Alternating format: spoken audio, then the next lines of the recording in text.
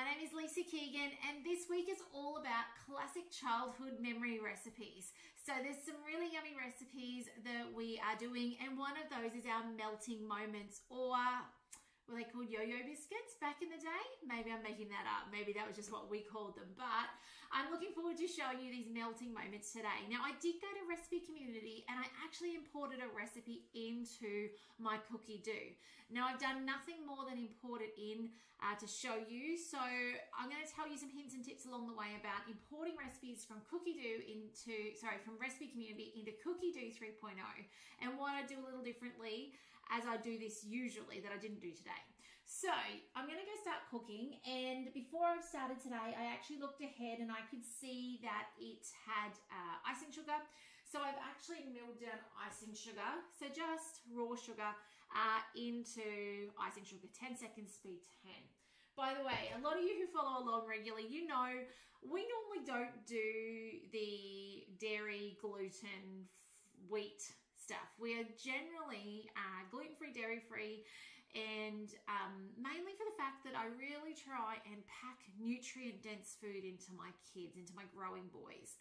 But you know what? There's a time and a place for everything. This week is it. So melting moments and condensed milk bickies and scones and all those things that bring back those memories of our childhood, you know, when flour and I guess butter and that were the staples, and sugar. So let's get going with this recipe.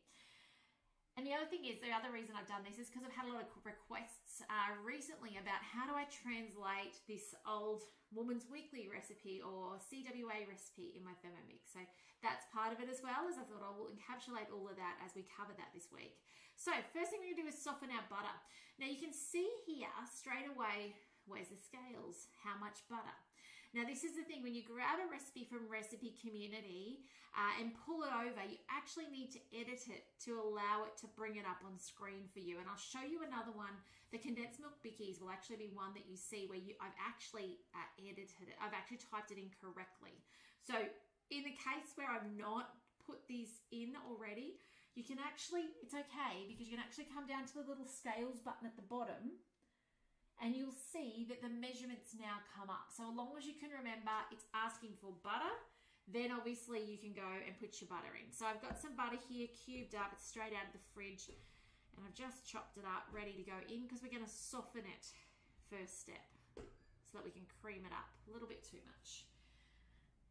There we go, perfect. So butter was my first step. I can close that down, and then you can see it says soften butter for 2 minutes on speed 2. Now, similarly, I don't have the actual step programmed, so to speak.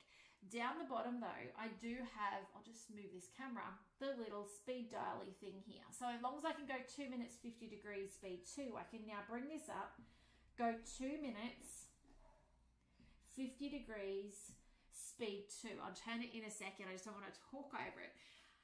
For me, not ideal. My memory span is about this big. So if I don't repeat it back multiple times, it'll drop out. Okay, I'm better off having a computer in front of me if this is the way I need to cook, which was my limitation back when I had a TM5. You had to have a device there, or you were limited on your cookie dough. These days, you guys do have cookie dough to bring over to a TM5, so you don't have so much of that issue. But this is why I love guided cooking. So I would normally have gone in before I've put it to my machine and actually updated it with the steps in it. I didn't today because I want you guys to see the process and how you can still do it. It just looks a bit different.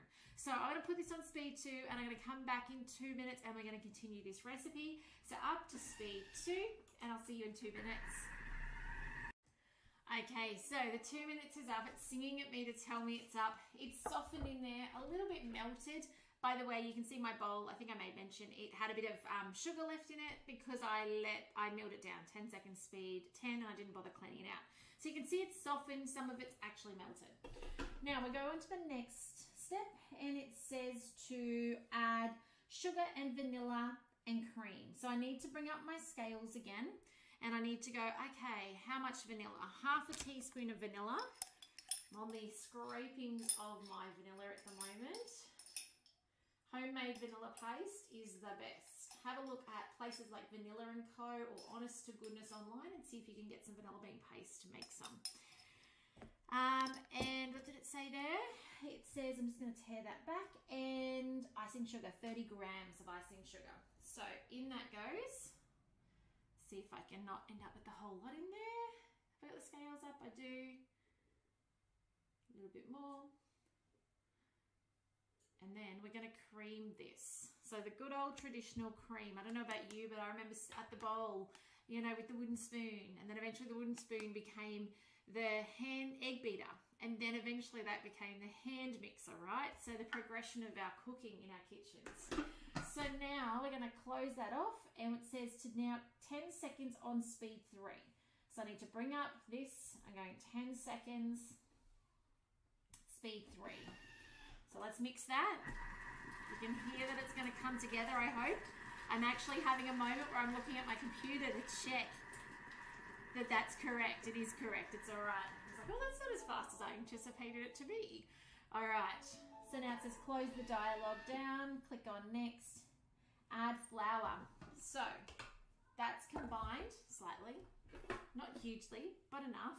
It's a few chunks up the side. And we're going to add our flour, and we're going to do it again. So scales come up. We need 125 grams of plain flour. Now I don't buy plain flour. I use baker's flour. So we buy in bulk. It's an unbleached baker's flour, organic as well, from Honest to Goodness. So 125 grams of this. Tell you, it makes my heart race when I don't have a guided recipe. I'm having to double, triple check everything. Oh, 130, close enough. Did it say it wanted corn flour yet? I'm just looking. I've got my laptop over here. It says flours. It wants the other ones as well. So tear that back, and it wants 40 grams of corn flour. Now, sometimes melting moments may have custard powder. Just has a slightly different flavor and color to it. Totally okay either way. We don't buy custard powder because we can make custard from scratch ourselves, so there's no need. So this is the last ingredient. Phew, thank goodness for that. My heart will slow down a little bit. I mean, it is doable, and it's not as stressful if you don't have a camera watching you do it, but there's certainly slightly easier ways, which I will cover in more detail later. So now we're going to bring up our speed, and we're going speed 3 for 10 seconds again. So off that goes, and then we should be done. Now I reckon I'm going to need to scrape down the sides and redo the speed again, but let's have a look and see. This will be used, I'll talk in a moment. This will be used for icing later. Trying not to talk over the machine. It's not that loud, but it's just that, you know, another thing, another layer. Now you can see in there, it does need to scrape down. It's a bit powdery and flaky in there, so I'm just going to push that down. That butter up the side, there's probably about 2 tablespoons of butter stuck up the sides, and I want that incorporated. So it is a biscuit mix, so we're going to roll it into, I guess, the equivalent of bliss balls, and we're going to push it down. All right, let's put it back on speed 3 again, and then we should be rolling it into balls in a second. So we're nearly done. Up to speed 3. I'm going to keep an eye on it in the top. I might actually put it up a little higher. That feels better to me. That little bit faster speed. So there you go. There's a little tip. If I'm remaking this later on, it would be on speed 3.5.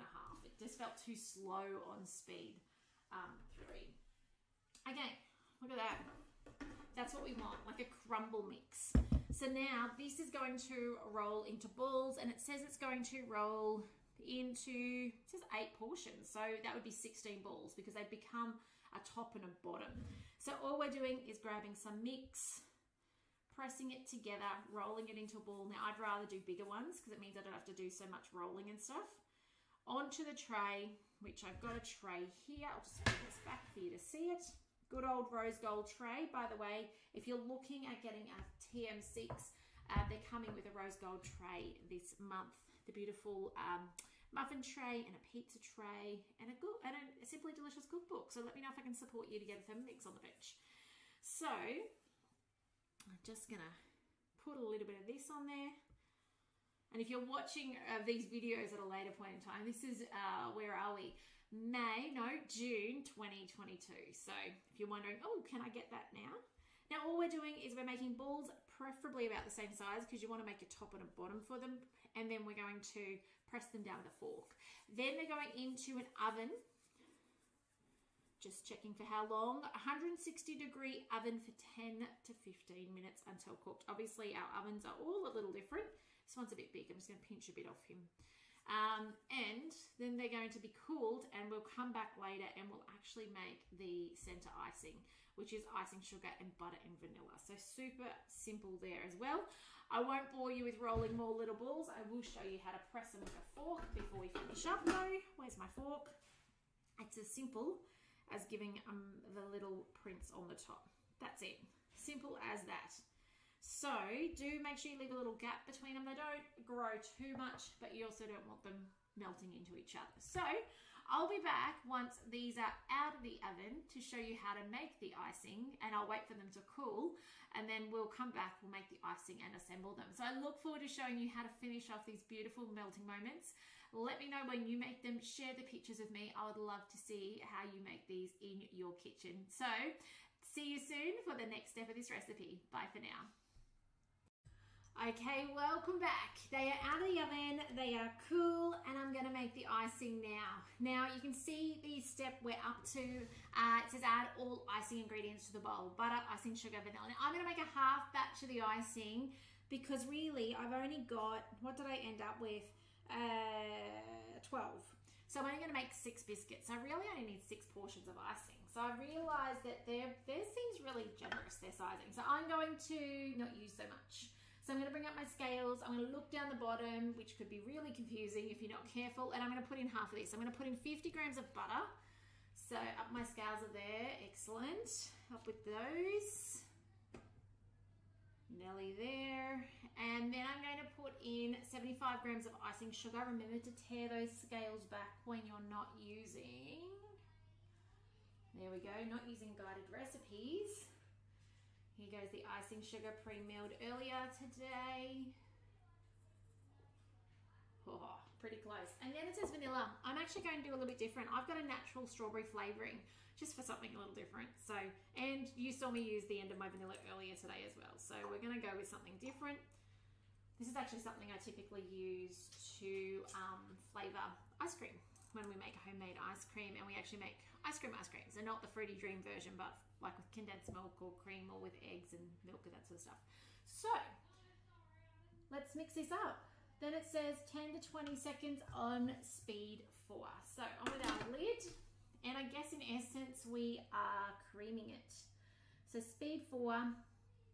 I'm not going to put the timer on. I'll just keep an eye on it and listen. We want it to come together.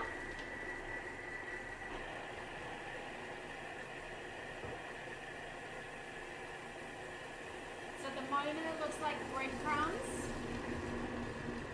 And I can hear and see the difference now. You can hear it's come together. And I reckon that's it. So let me show you the final product. Let's see if I might need to scrape down the sides. Let's have a look.